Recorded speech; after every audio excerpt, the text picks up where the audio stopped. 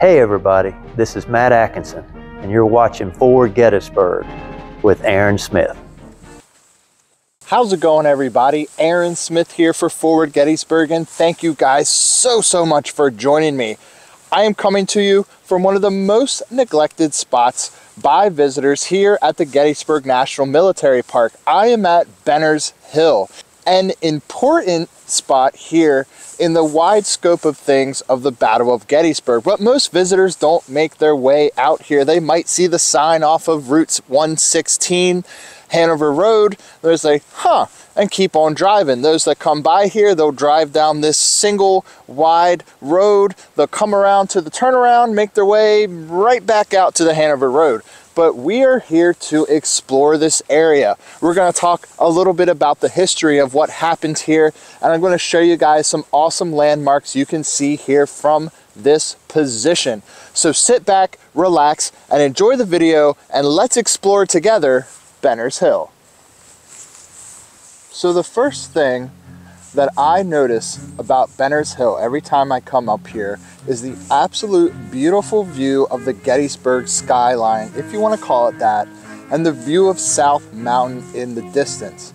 Here we can see the entire town of Gettysburg laid out before us. We can make out where the middle school is, the playing fields for the middle school. You can see the spire of the historic courthouse there on Baltimore Street. You can see some buildings from the college as well. This is an absolute incredible view. And the best time to get out here on Benner's Hill, and really the best time to visit the Gettysburg National Military Park, in my humble opinion, not that I, live nearby or visit almost every single weekend or almost every single day really, is the winter time. Because as you can see, this cornfield right in front of us is totally mowed down. We have great sight lines. Not only that, but all the leaves have fallen by now. It's early December, mid-December. So we have some pretty astounding views here from Benner's Hill of Gettysburg. We're looking off to the west right now. We can see a little bit to the north. Later on in this video, I'll start to point out some landmarks that those of you who love the battle, study the battle, passionate about the Battle of Gettysburg, you're going to instantly recognize and hopefully give you a different view of the battle than you might have had just visiting the more popular sites. Off in the distance in that direction, and I do apologize because the zoom on my camera is not the best, we have a view of Oak Hill, that great prominence north of town here at Gettysburg. Now, we are situated to the northeast of town. Just to the southwest of us is Culp's Hill, just to give you a little frame of reference, and we'll get to Culp's Hill here in a few minutes. But you can clearly make out Oak Hill just over there. Oak Hill is very, anywhere you're on a height near or around Gettysburg, you can look for Oak Hill, and it's super recognizable because the front portion of the hill, at least what visitors might consider the front portion, it's going to be the southern face of the hill, is bald. Of course, we have the Eternal Peace Light Memorial there, and then the rest of it is wooded. That's going to be where Rhodes's division is going to come into the battle on day one. So Oak Hill is very recognizable and very easy to make out from this position here on Benner's Hill. Like I said earlier, Benner's Hill is going to play a somewhat important role here in the Battle of Gettysburg, especially when it comes to artillery operations. Major Joseph Latimer, a young 19-year-old major nicknamed the Boy Major, he is going to roll a battalion of artillery up here, 16 guns, plus the Rockbridge artillery north of the Hanover Road there. They're going to have some 20-pounder Parrott guns north of the road. Some of the biggest guns that are going to be here at the Battle of Gettysburg are going to be just on the other side of the Hanover Road. He is going to wheel his guns up here, and he is part of that demonstration that Ewell is to make on the second day on this end of the battlefield. Now, Benner's Hill is a rather exposed position.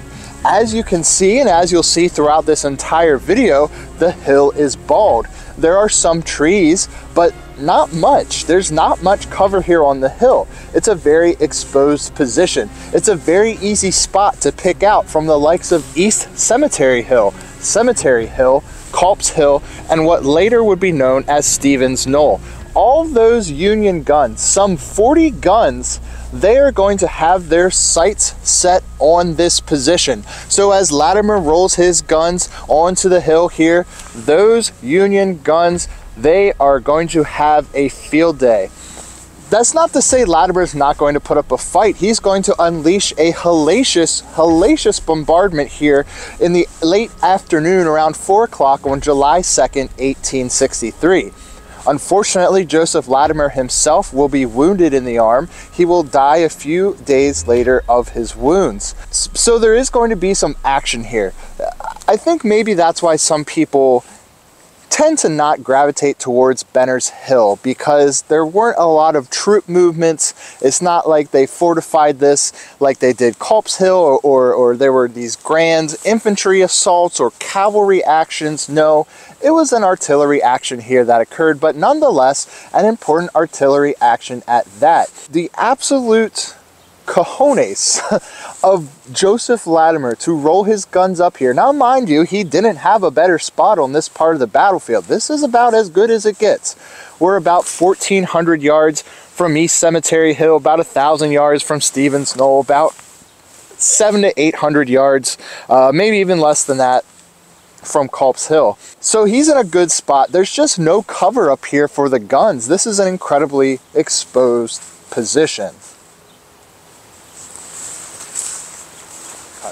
So one of the easiest landmarks to find on the Gettysburg battlefield from any other point in the park is Cemetery Hill, specifically East Cemetery Hill. You look for the big flat water tower tank looking thing, and that's East Cemetery Hill. That's directly in the camera ahead of me here. So we have found Oak Hill, the site of some pretty awesome fighting on day one where the Confederates came in and struck there on Oak Ridge. We found East Cemetery Hill from Benner's Hill. What else can we see from this position? Now, there are some points on the battlefield that we're just not going to see. We're not going to be able to see Little Round Top. We might maybe make out a tree or two on Big Round Top, but that's going to be on a very, very lucky day, and we'd have to be a lot higher up than we currently are. But there are definitely some really, really cool points on the Gettysburg battlefield that we can see from Benner's Hill. So one of the things that really excites me when I study the Battle of Gettysburg is looking at the official reports and looking at the geographical locations, the terrain features that they describe in their reports, and then seeing those very same features for myself. So in the report, after the bombardment, after this great artillery duel in which the Confederate guns are far outnumbered, those Confederates are going to withdraw their artillery, and they specifically mention a bowl-shaped depression in the ground. As we look through the foliage here, now there is a fence. I am now facing private property, so I'm not going to go over there to get a better shot. But as we look through the fence, through this foliage and underbrush and whatnot, we can clearly make out a saucer-shaped depression in the ground. It's things like that that get me so excited when I study the Battle of Gettysburg, to read a description of a terrain feature, a geographical feature, and then see that feature for myself. So now we're facing toward the southwest, and I do apologize that the camera is facing into the sun, but we are now facing Culp's Hill. Culp's Hill is always super easy to make out. Even when there's leaves on the tree, we can see the Culp's Hill observation tower, one of those observation towers that the War Department put in back in the early 1900s. If you guys want to learn more about those towers, check out the video I did about them. Now, this is also facing private property. This essentially would have been the field that Johnson's division would have marched across in order to get into position to attack Culp's Hill. They would have marched across this field and gotten into position at the base of the hill to make their assault. So this is a pretty cool spot here on the Gettysburg National Military Park. Now again, we do want to be very respectful to private property and the property rights of others, but we can make out one of the old Park Service markers here that marks where the Park Service land ends and private property begins. Very, very cool.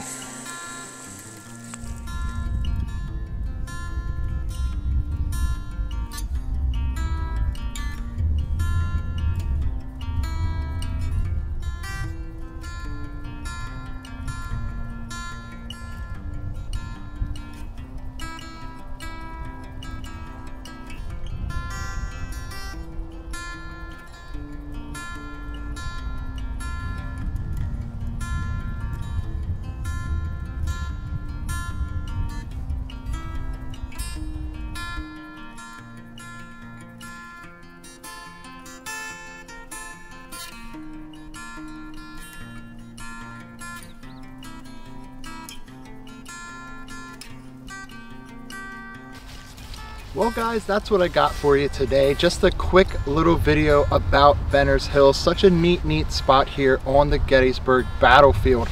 I highly recommend you visit here, and if you do, bring a binocular, bring a telescope, bring some binoculars with you, because you're going to see some really cool things if you know where to look.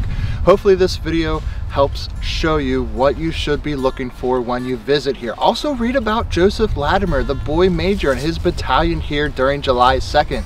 Some pretty incredible stuff. As always, this is Aaron Smith for Forward Gettysburg. Thank you guys so much for joining me, and I will catch you on the next one.